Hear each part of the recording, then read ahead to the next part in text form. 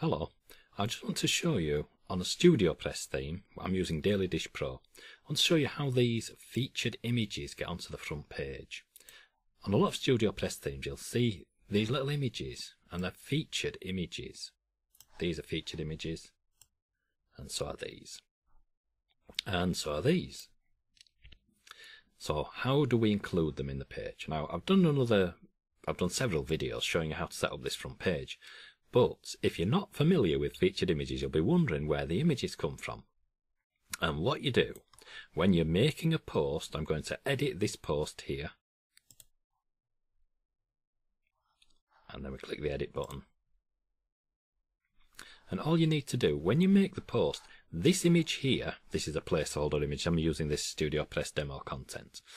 It's not this image that is the featured image. The featured image is, just make sure first, click Screen Options when you're making your post and make sure the Featured Image tick box is ticked. So, when you're making your post, scroll down and look for Featured Image. Now this is a placeholder that StudioPress put in their demo content, so I'm going to remove that. Then just click Featured Image. If the box is not open, just click the arrow to open it. Set Featured Image. And then any images you've got in your image library can be used. Or you can upload, just select there and it'll let you browse your computer and upload images. I've got an image I want to use, which is this one. So just choose the image, put some alt text,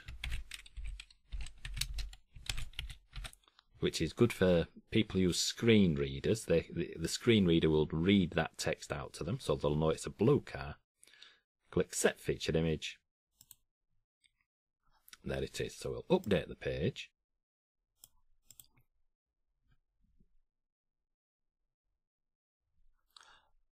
And then we'll go back to our site. And there's the blue car. So we've added the featured image, which makes it appear on the front page. That's all I needed to tell you about that.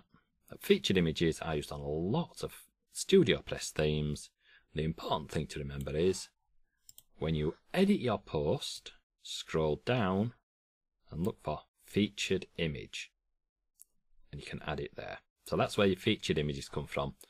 And that's how they appear on a lot of StudioPress front pages. Featured image, featured image, featured image.